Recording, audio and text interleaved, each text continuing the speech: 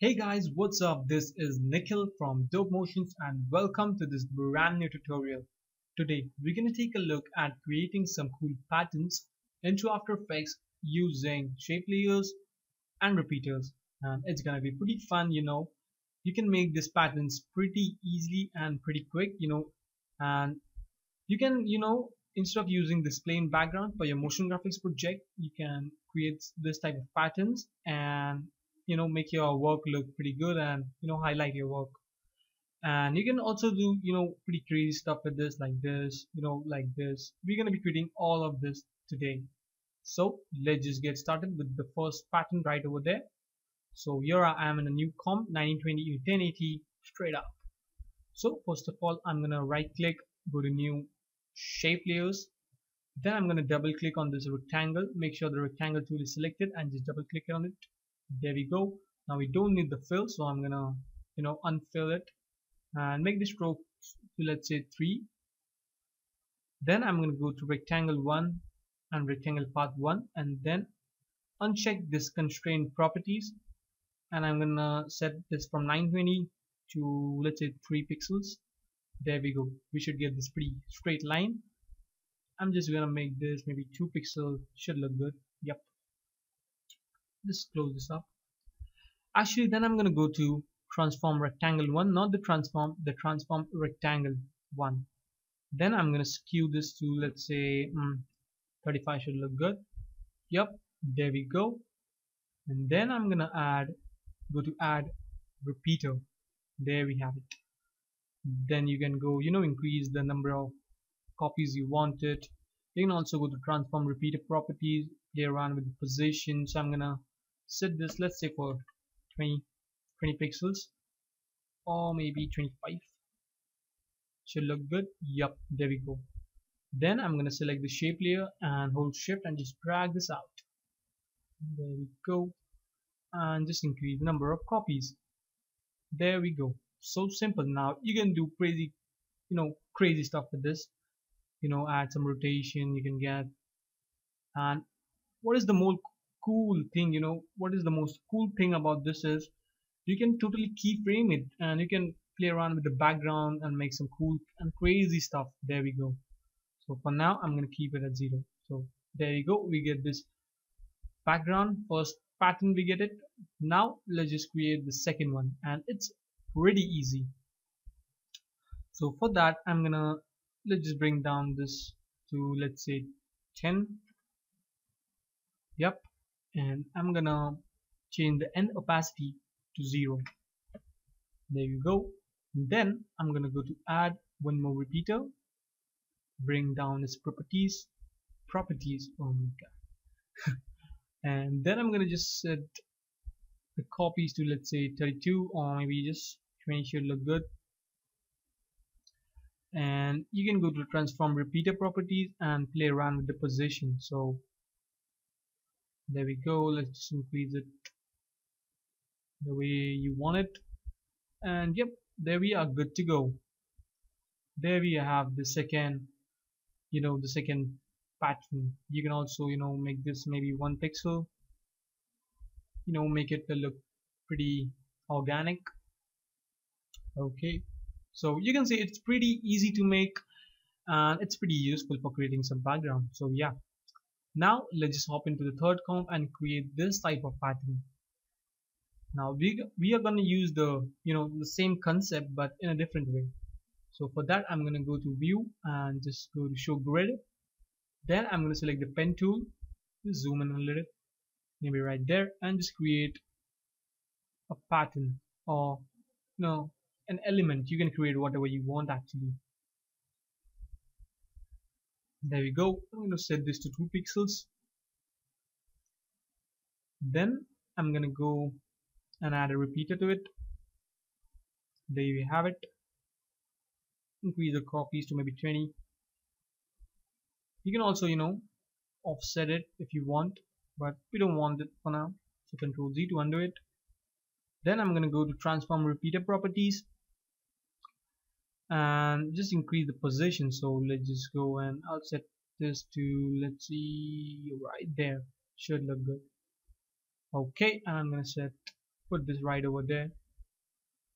Now it looks pretty big, so let's just scale this down. So I'll just put it right there. Yep, and make this 3 pixels. This, I'll just adjust it pretty quick. There we go. Then I'm gonna add one more repeater. So there we go. Change the position. Go to the transform repeater properties, not the transform properties, but the transform repeater properties. Set this to 0 and just drag this out. So I can go right over there, increase the copies to, let's say, 5, and again bring down the end opacity. Now we are doing the same thing as we done before, but in a different way, as you can see. So in this situation, I'm gonna add one more repeater. There we go. Again, set the copies to, let's say, 8 should be pretty enough. Set this to 0 again and just bring this down. There we go. And there we have it. So easy, so simple. You can do it with any, whatever you can create with this pen tool. You can do this repeater thing with this and create some pretty awesome backgrounds. So let's just see how I made this. So for that, I'm gonna again delete this, and I'm gonna select the polygon tool, just drag it and hold Alt and Shift to be precise, and just make sure it's in the center. So I'll just keep it in the center. Then I'm gonna go to the polystar part 1, and I'm gonna change the points to 6, and then just scale this down a little bit. So for this time, I'm gonna go to the transform properties. Oh, not the transform again. Transform polyster 1 properties. Now keep that in mind. Even I get confused sometimes, to be honest. Okay, looks good. I'm gonna set this to 5 pixels. Stroke to about 5. Yeah, there we go. Then I'm gonna add a repeater to it. Okay, make this to maybe 20.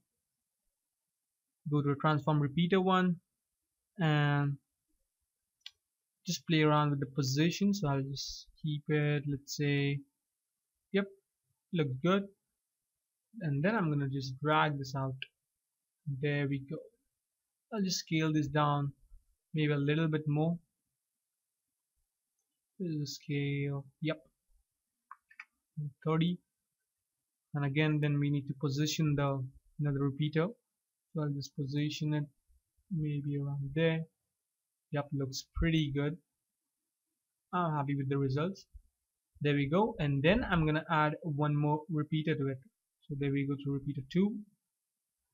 Increase the copies to, let's say, 8 for now, and play around with the position again. So I'm gonna bring this down just like this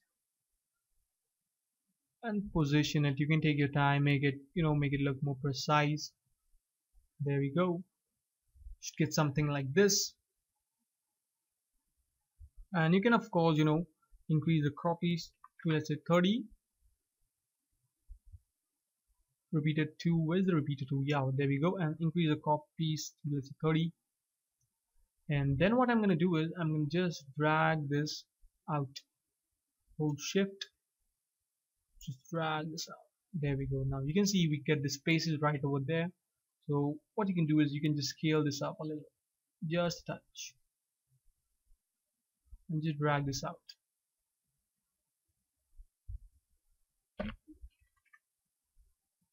There we go. Yep, looks pretty good, you can see, and pretty easy to make. So yep.